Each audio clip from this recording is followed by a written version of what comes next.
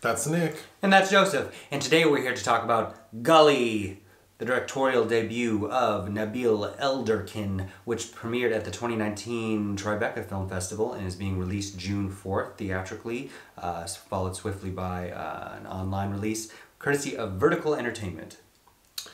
This is this director's first film. Yeah, he's a very notable music video director. He's directed videos for Kanye and Kendrick and Dua Lipa, Frank Ocean, Billie Eilish. Okay, the basic story. It revolves around 3 young men living in Los Angeles, modern time. There's Jesse, played by Kelvin Harrison Jr.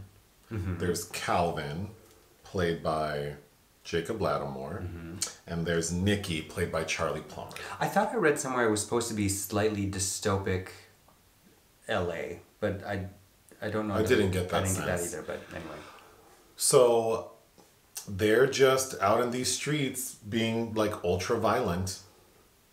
They initiate like a few fights. They steal a car. They trick some girls to like party with them and then beat up a guy who's with them. So they're pretty like senseless acts of violence, right? Things culminate with Jesse, Kelvin Harrison's character. He appears to live on his own, and initially it seems like his landlord is a man named Mr. Charlie, played by John Corbett. We see a character witnesses Jesse performing oral sex on Mr. Charlie, and then runs to tell Jesse's 2 friends, Calvin and Nicky, and they are like livid because Mr. Charlie is like a father figure to Jesse, so it's inappropriate. And they're like, they're already out here being extra violent, so they're like, we're gonna kill him. And they do. They go to Mr. Charlie's house and kill him in front of his family. So that happens. But then an even bigger gag is we find out Mr. Charlie kidnapped Jesse when he was like 4 years old. So they have that history. And also Jesse's mute. Oh, I neglected to mention Jesse's mute. So the film ends with Nicky being arrested. Calvin is shot and killed by some people he beat up earlier in the film. And the film ends with Jesse sort of contemplating what the day he was kidnapped would have looked like had someone intervened. So it's just him standing on the beach, like with narration from Jesse. Would that what it were? Would that what it were? And that movie is that quote. Well, it's Hail Caesar is Right. But who's the actor who said that? Ray Fiennes and Alden Ehrenreich. That's what I'm thinking of. Okay. Anyway, that's it for this movie. Well, strangely, it's 81 minutes and feels overstuffed, and also We learn nothing. and also spins its wheels on so many extra moments that don't need to be there. I do want to give a shout out straight out the gate to Robin Givens, who will always look good. Bless her heart. Yes, she's playing Jacob Latimore's mother. It's nice to see her in something that's not, as of late, like a direct-to-video release about her losing her man or God or something, or something like that. But yeah, it is nice to see her. Okay, so there's a motif used heavily in the film relating to like video games. We see these boys playing video games on a number of occasions. There are also like some alternate reality visuals of what appeared to be them playing like video games. I'm doing this because at one point Calvin's character is like shooting his skateboard at a police helicopter, and it's visualized like video game graphics. So initially I thought like these boys are committing random acts of violence as sort of a response to their connection to violent video games, because it feels like very Grand Theft Auto. Unfortunately, because it also makes it feel dated. It feels like something like late 90s, early 2000s, or even early, like Natural Born Killers. There's all those Gen X movies about the influence of violence in the media on the youth. And this has kind of an extra component by trying to showcase the extreme trauma each of them has gone through as children. But ultimately it's not adding anything new to this discussion, and it also kind of takes away from the environment that it's supposedly depicting. I felt like there were things I did appreciate about it, and tonally, I wish it had stretched further into the droogies and the ultra violence of something like Anthony Burgess's A Clockwork Orange mixed with Bret Easton Ellis. It has some bones there. Written by Marcus J. Guillory, who's a producer on Empire. I'll just quickly go through my notes. I'll save this for last. Travis Scott is in the movie. He plays a video store, if not owner, like he works at a video store that the three boys go into and trash. That's kind of their first public staging of acting out as well together. So while the film seems to focus on these three boys, there are actually 6 characters, and everyone seems to get like equal time almost, which is a shame because we don't get any development from any of these characters. So the 3 boys, then Nicky, his mom is played by Amber Heard. Joyce. They look the same age to me, but apparently they're 13 years apart. She's like, so Nicky's trauma is he witnessed his dad kill a man in front of his house because this man was flirting with his mom, Amber Heard's character. Then we have a man named Greg, who we understand has just been released from prison. Played by Jonathan Majors of The Last Black Man in San Francisco. And his only connection to these 3 boys is that the night he committed the crime that got his ass sent to jail or prison, those 3 guys were sort of tending to his child. So... And in a flashback, we see that the trio witnessed this act of violence. And he sort of like placed throughout the film, just bebopping around. I wrote down a funny line because we see him like 3 times pushing around a lawnmower in his neighborhood. I'm assuming attempting to like get work. But some character in the film goes, "Fuck he doing with a lawnmower?" That made me laugh really hard. Then we have Terrence Howard playing a man named Mr. Christmas. He is an unhoused gentleman. Oh boy. Well, I got trouble for saying homeless. An unhoused gentleman who is just like standing at the corner store, standing on the corner. And I'm convinced they just put Terrence Howard in like some bohemian chic costuming and didn't give him a script. And said, go. Just go. Because he's just rambling on. I mean, I met him in person and it's a lot like that. He also breaks the fourth wall at one point. I think it's supposed to be, he's almost like the patron saint of this neighborhood as well. Because he has so Kelvin's character, Jacob Latimore, is painted as kind of, like he has kind of severe mental health issues potentially with his behaviors.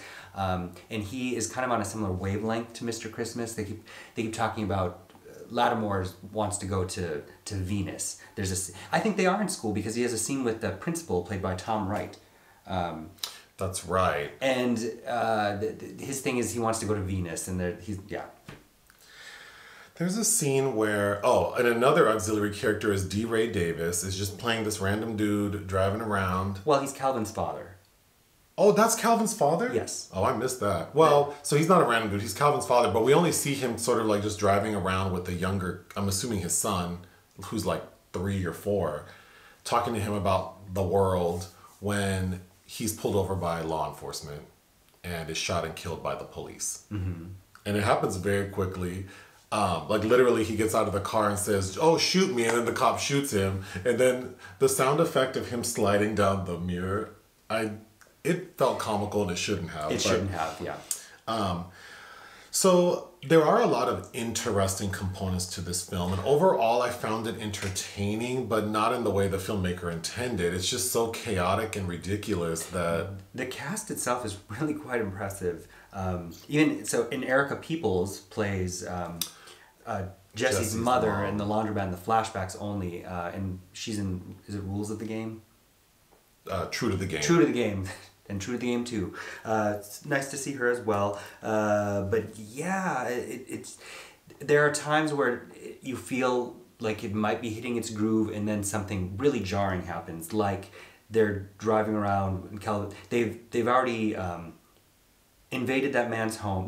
They go out driving. They're gonna go to the beach in this old jalopy, and some rude white man calls them peasants. And so they follow him to his house and assault him and his wife and steal his, what kind of vehicle does he have? Mercedes. And so then they meet these random white girls in town, like tourists, who mistake Kelvin Harrison Jr. as a famous rapper. A famous musician, and they take them along, and there's your obligatory nightclub montage scene. Okay, that scene. So again, a lot of interesting things. I think the tone that would have worked best for me is the scene where they take these two white girls and then like this guy who I think is the brother of one of the girls. They take them out for the night because they think Jesse's a celebrity. And while they're driving to wherever they're going, the boys, Nicky and Kelvin, because Jesse's mute, Nicky and Kelvin are talking, but they're talking like sort of like Shakespearean style. I didn't catch if it was iambic pentameter, but yeah, like they're something old English fancy type of thing. But then there are subtitles that translated to sort of like urban diction. Mm-hmm. And I thought that was very clever. And I think that because the principal scene, when Kelvin is talking to his principal and the principal's saying how smart you are and how I'm so disappointed that you don't like apply yourself. And then there's another scene where Kelvin says he's a genius. I almost want it to be like that these kids are, like they have all the bones and all the ability to do more than what their environment and their past has led them to. But that's not what it is. Again, it's like they have their own lingo, like the Malcolm McDowell's cohorts in A Clockwork Orange.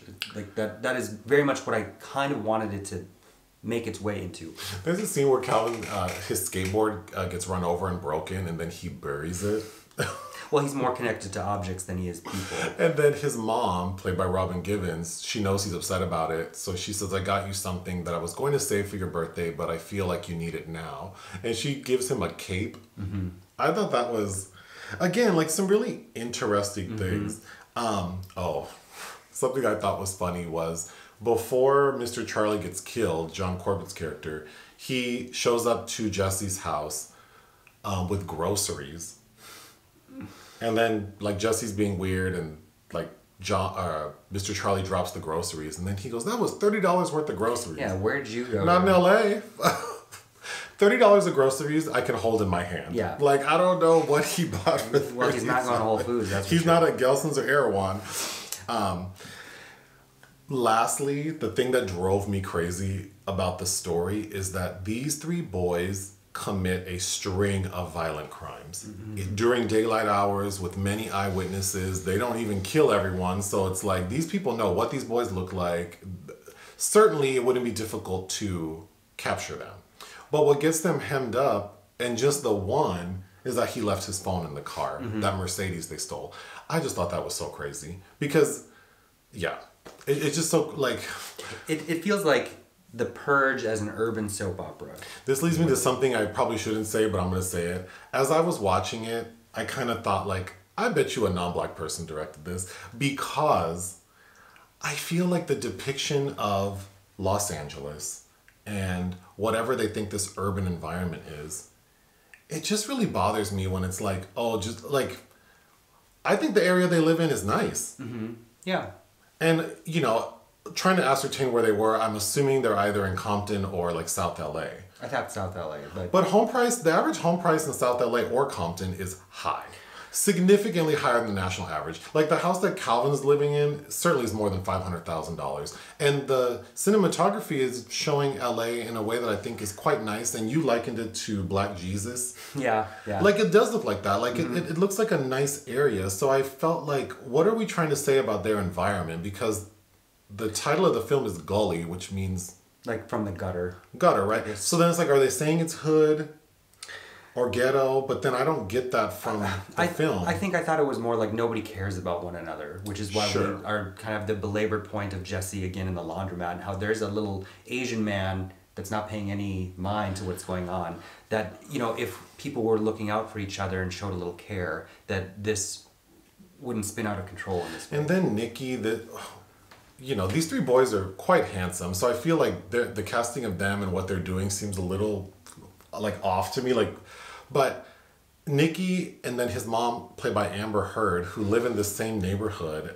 And then Nicky, we see him running around beating people up. It's just like, there is no way this boy is out here doing that. And, you know, Amber Heard, that role was supposed to be Alice Eve originally, but, you know, they smudge her makeup and give her cornrows and fake tattoos. And fake tattoos, and like she still doesn't quite look fit.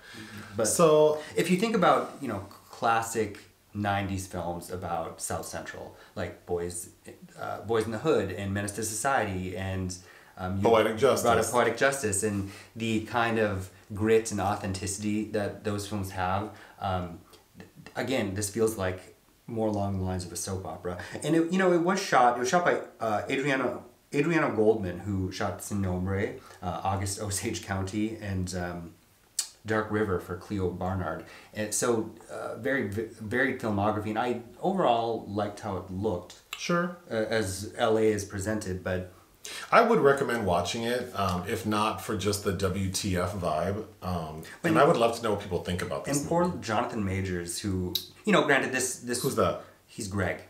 Oh, He yes. has nothing to do, and No. I think if you've seen him in anything, is obviously someone to watch. But he's probably the most sympathetic character. Right.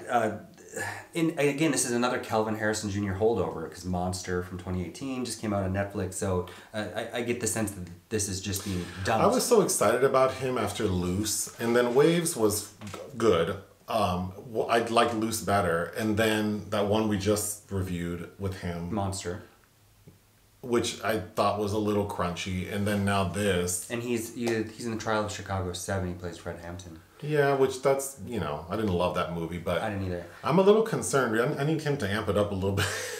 Well, he's done a lot for... Yes. And you didn't see The Wolf Hour with Naomi Watts. Was that good? I liked it. Okay. It was mostly pan, but I liked it. What would you give this film? 2 out of 5. I would give it 2.5 out of 5. Anything else? No. Bye. Bye.